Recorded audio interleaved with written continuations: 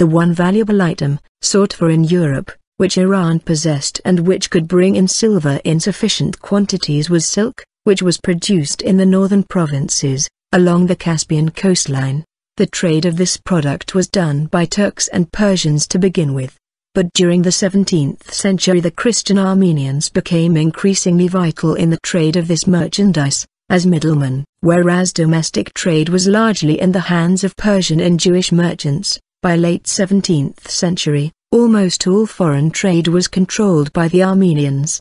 They were even hired by wealthy Persian merchants to travel to Europe when they wanted to create commercial bases there, and the Armenians eventually established themselves in cities like Bursa, Aleppo, Venice, Livorno, Marseille and Amsterdam. Realizing this, Shah Basri settled large numbers of Armenians from the Caucasus to his capital city and provided them with loans. And as the Shah realized the importance of doing trade with the Europeans, he assured that the Safavid society was one with religious tolerance.